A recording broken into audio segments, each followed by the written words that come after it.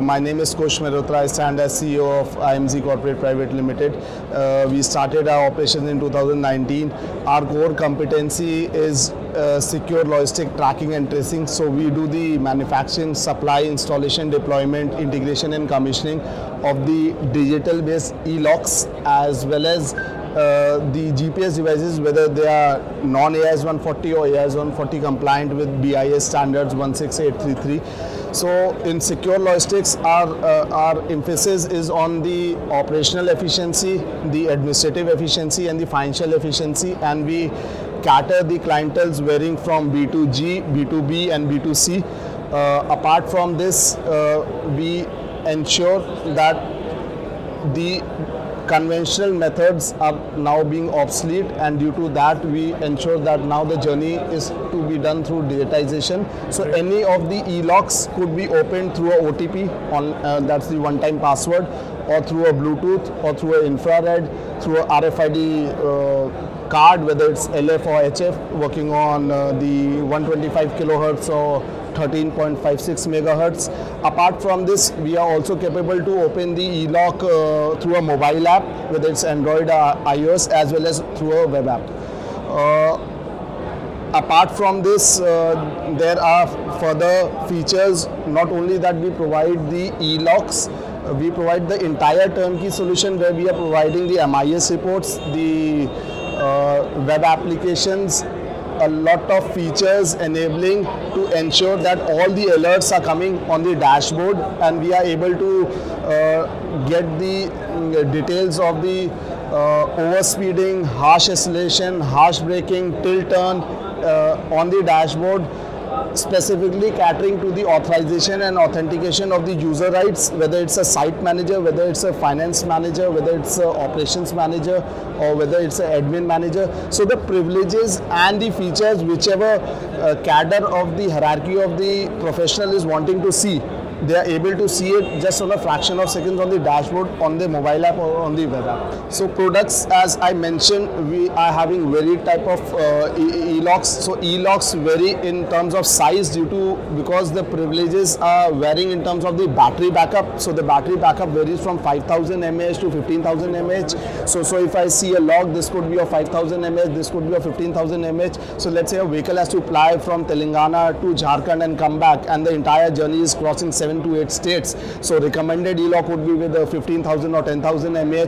The battery backup could vary from 30 days to 60 days because the polling of the e-lock can be changed through the OTA commands over the air. So on the over the air, I am able to do the configuration over the air and the firmware over the air, which enables me to do the polling changing from 48 hours to 1 minute. So till the time a e-lock is in the inventory, I ensure that the polling happens in 24 hours and it tells that I am alive, and after that, once it's on roll in the road, it starts polling every minute or every 300 seconds, that's every 5 minutes. So that ensures the battery is optimized, and as well as the battery is taken into consideration till the time the lock comes back, it keeps on polling. Through the polling, it ensures to do the lock and unlock, as mentioned earlier, with different very type of features through Bluetooth, infrared, RFID and the other features. Yeah. So in EV, like I believe that the EV industry and the IoT or the AIDC industry from we come through, that's the automatic identification and data capturing components. EV is requiring a lot of EV based GPS devices, that is specifically to the 2-wheelers, 3-wheelers and 4-wheelers. So we have made those products, as well as EV is wanting EV chargers for 2-wheelers and 3-wheelers. So we are having the EV chargers also into consideration, which directly can be plugged in, and we can charge the vehicles through these EV chargers. So the GPS industry getting integrated with the EV industry is an inclusive growth for both the verticals or both the domains, and surely they would complement, because you would be surely wanting to know your EV vehicle how much battery is low when. So I would be giving you all the type of alerts that you are going on a deep sleep mode, or the vehicle is having battery hardly 10%. We could also go for an ignition off when the battery goes as 20%, or automatically. Yeah. The right word is that the entire monetization could happen of the life cycle of the battery through the GPS device, and all the alerts could ensure that the console being connected to the CAN, and I ensure that the vehicle can be monitored, the vehicle can be taken care of through my portal. As I mentioned, we have also put our hands in a lot of other IoT sensors. So the IoT sensors envisages to give us the temperature sensors, the BLE sensors, the FMS, that's the fuel management system, digital based fuel rods or the fuel sensors. So these sensors had been integrable into the diesel vehicles or the petrol vehicles to do the integration and getting to know as how much fuel is left. Whereas similarly, we have made products as mentioned as EV batteries, which ensures to let you know how much battery is left. Yeah. So complementing the load sensors or the fuel sensors or the temperature sensors, so that temperature sensor again can be used here to know as how much heated your product is. Correct. Your vehicle is. So the IoT sensor remains same. If the fuel is changing, so just the methodology is changing, but the basis of a IoT company or a AIDC company remains same, and we think that these would be the sensors we would be able to inculcate in the next 3 to 5 years and do an integration and a marriage with these type of companies where we create an ecosystem where you get to know all the details on a mobile app.